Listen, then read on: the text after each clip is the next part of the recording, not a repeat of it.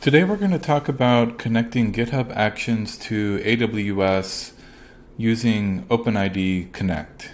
Up until a few years ago, when you were configuring a CI system or really any third-party system with your cloud provider, you needed to create long-lived credentials. So in AWS, this would be an access key and secret access key associated with an IAM user. And those can be really painful to manage, long-lived credentials like that, and to rotate them and to keep all of your systems up to date. And good news for us is that in October of 2021, GitHub announced support for OIDC for secure deployments. And today I'm going to walk through the configuration of that so that you can use it in your GitHub action workflows. So you see a diagram here of how this works taken from GitHub. And what's happening here is that when you run the workflow, the job is going to request a JSON web token from the GitHub identity provider. It's going to provide that token and the ARN of an IAM role to AWS. Now, before any of this runs, we're going to configure AWS so that it has a trust relationship with the GitHub OIDC provider.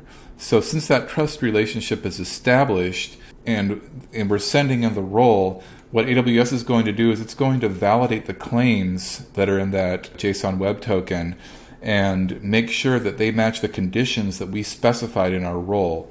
And if the conditions pass, then AWS is going to send back temporary credentials to the workflow that it can use to run deployments or other changes that need to be made in our AWS infrastructure. The example application that I'm using is a Python Lambda, and it's using CDK here to provision a Lambda function and an API Gateway REST API. So we'll go through the deployment manually. And this is what we're going to be automating with GitHub Actions a little bit later on.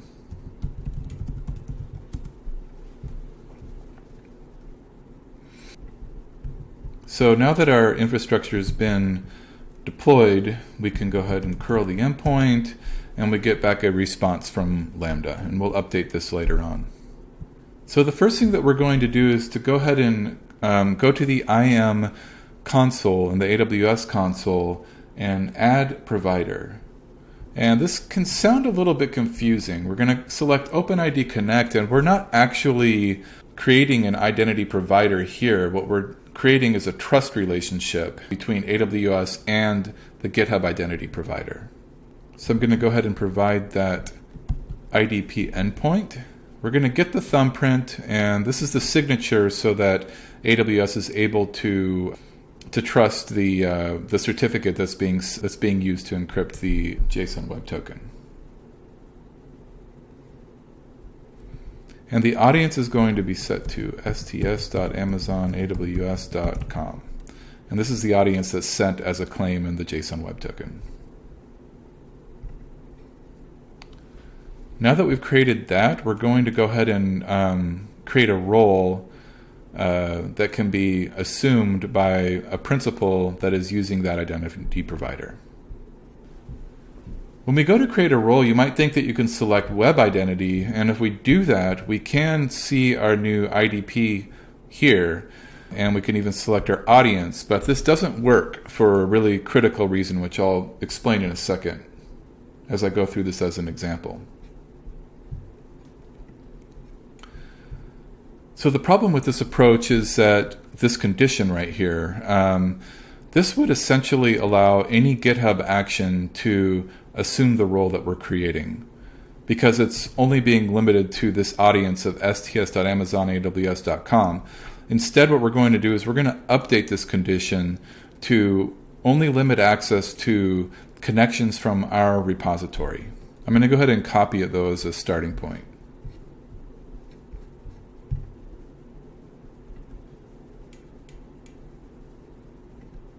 So I'm going to select Custom Trust Policy. I'm going to paste in what we have so far, and I'm going to make a change to the condition.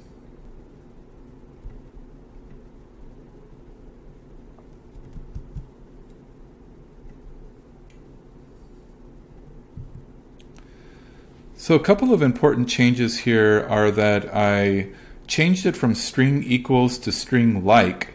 And I did that because I have a wildcard here that's going to enable me to run workflows from any branch in my repository.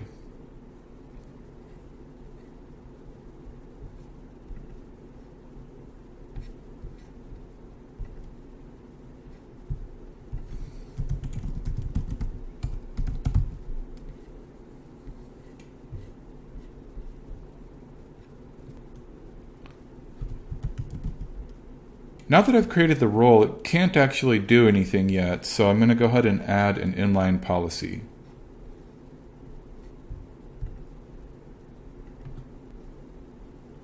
And this policy is going to allow the role to run CDK deployments.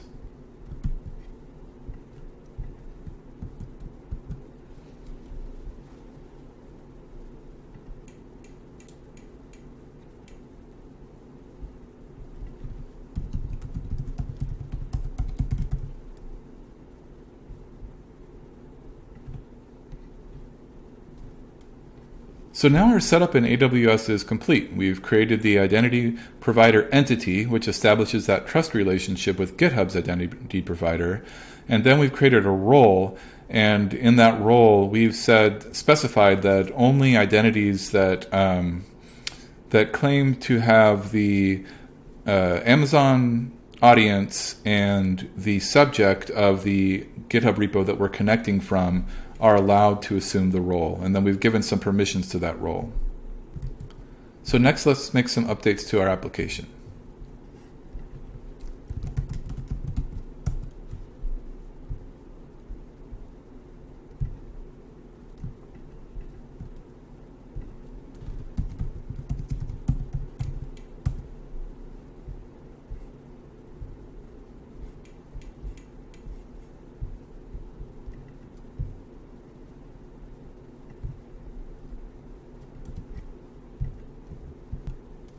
So there are just a few important changes that we have to make here.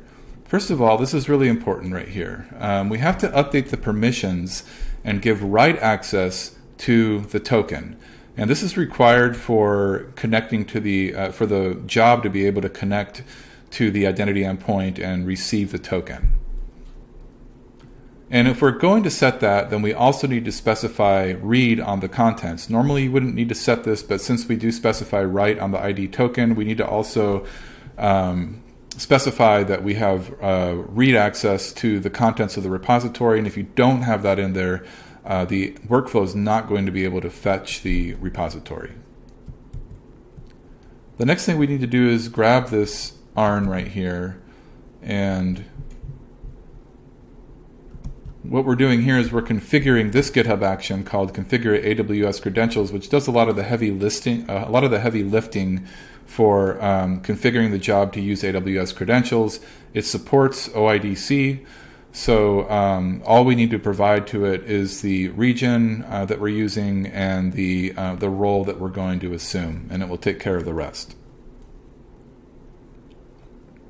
So now that we've added our workflow, we can go ahead and push it up to GitHub.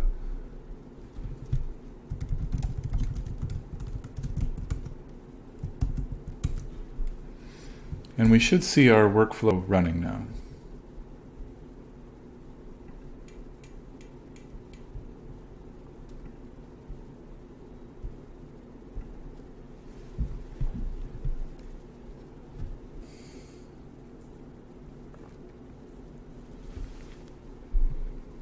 Okay, great. So we can see that it's passed the step of configuring the AWS credentials, so that was successful, and now it's going to be running through the deployment, which we haven't really made any changes to our stack yet. So we'll go ahead and test that out.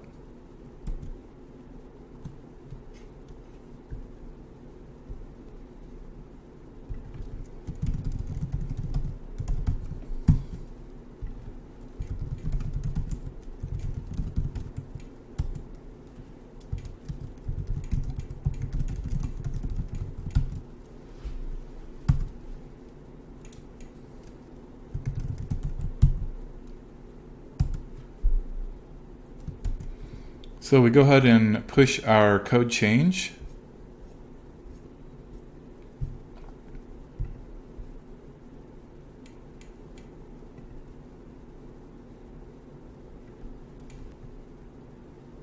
And we can see that our new stack is being deployed.